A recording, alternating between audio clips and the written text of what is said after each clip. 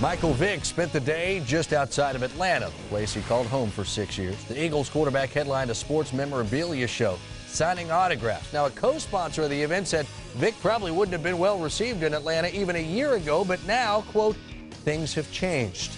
George Smith was there. Michael Vick!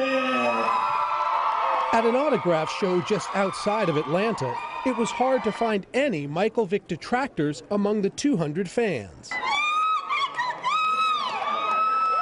And for some of his biggest fans, just seeing him was overwhelming. I pray for that boy so much.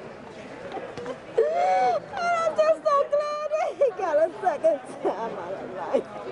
In one of his first public appearances in Atlanta off of the football field, fans paid up to $119 for Vick's autograph. He signed, greeted fans, and posed for pictures. I understand he did wrong about the dogs and everything, but there are people out here killing people, raping kids and everything else, and they're getting lesser sentences and less publicity than he is. I think everybody should just let it go, let him play, and let him live his life. Being a dog lover, I wasn't too happy about it, stuff like that. And I think he admitted that he made a mistake and stuff like that, and hopefully he's, gone the other way. Vick declined all interview requests. He spent about an hour here. The crowd was orderly. There were no problems and no protests. In Norcross, Georgia, George Smith, ESPN.